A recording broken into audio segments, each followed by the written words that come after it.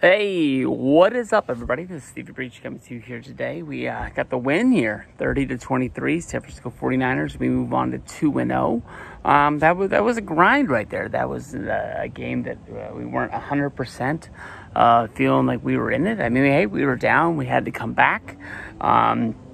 That's grit. I mean, we're not a team that's going to go out there and guarantee we're going to win every game this season. I mean, there were times there when I was wondering what it was going to be like to be 1-1 and have people saying things to me about basically, being set up as being one of the number one teams in the league and not being able to get it done against the Rams without a few of their star guys out there. But I felt good going into halftime as a tie game. I knew that if we kept on pushing, we get these guys to fall down.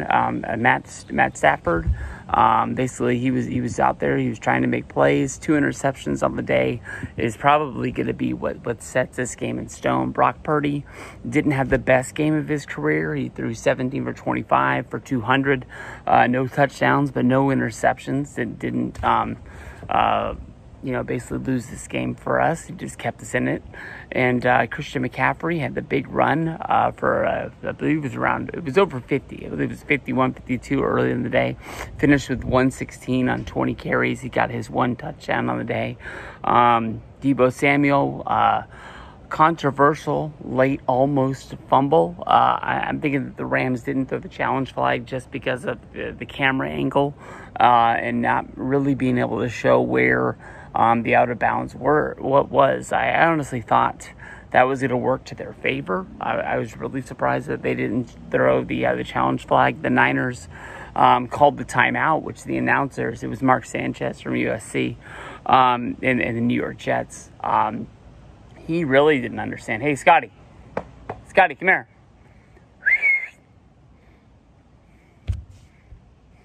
Hey, what is up, everybody? This is Stevie Breach coming to you here today. We got the win here, 30-23, San Francisco 49ers. We move on to 2-0. That was a grind right there. That was a game that we weren't 100% feeling like we were in it. I mean, hey, we were down. We had to come back.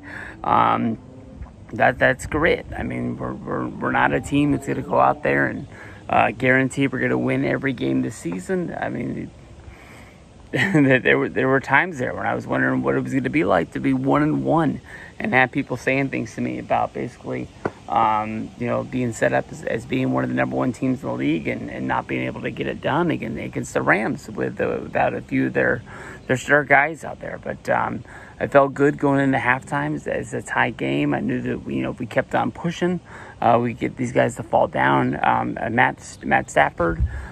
Basically, he was out there. He was trying to make plays. 2 interceptions on the day is probably going to be what sets this game in stone. Brock Purdy didn't have the best game of his career. He threw 17 for 25 for 200, no touchdowns, but no interceptions. It didn't. Basically lose this game for us. He just kept us in it. And Christian McCaffrey had the big run for, I believe it was over 50. I believe it was 51, 52 early in the day.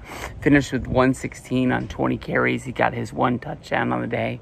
Deebo Samuel, controversial late almost fumble. I'm thinking that the Rams didn't throw the challenge flag just because of the camera angle and not really being able to show where the out of bounds was. I honestly thought that was going to work to their favor. I was really surprised that they didn't throw the challenge flag. The Niners called the timeout, which the announcers, it was Mark Sanchez from USC and the New York Jets.